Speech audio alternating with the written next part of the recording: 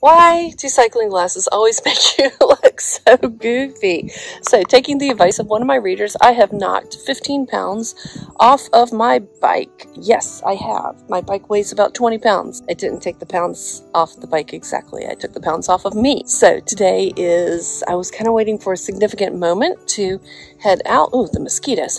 And this would be it. So, it's time to hit the road, start training again. Weather is gray but wonderful. I mean, it's December and it's 64 degrees. I mean, what could be more awesome? So I'm about to hit the road. I have no idea what my speed's going to be. I worked so hard July, August, September getting my speed up and getting up to that 17.4 mark. I don't know what it's going to be today, so I'm going to say I'm hoping for 15, maybe 16, and of course my secret number is always 17.4. We'll see if I'm able to hold that. Hoping for 20 miles today, but I might go 15. We will see how it goes. I have on new foundation garment. Yay. I was kind of saving this treat for a significant moment. This would be a significant moment. And I'm going to get going because the mosquitoes are eating me, and I will let you know how it went when I get back.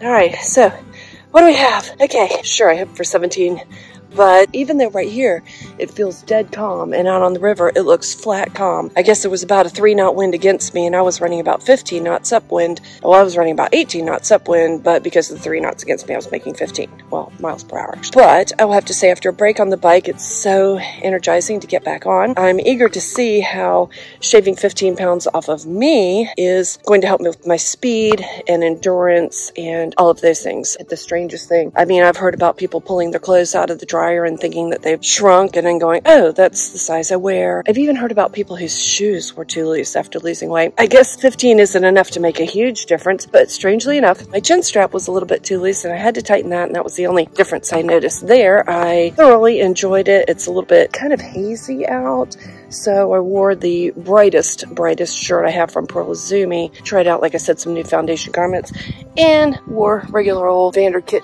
shorts and socks, of course. Got the Angie on my helmet. There it is.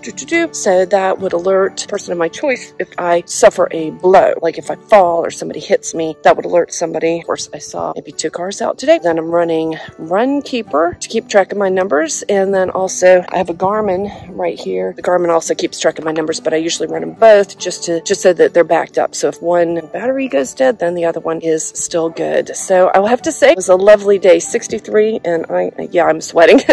I'll tell you my secret to shaving off the weight painlessly was I signed up for a subscription to Noom, and it's a total game changer. It's not like a diet. It's more like a lifestyle. It's more about the choices you make and how your attitude and how you look at food. What a huge difference. It's not painful at all.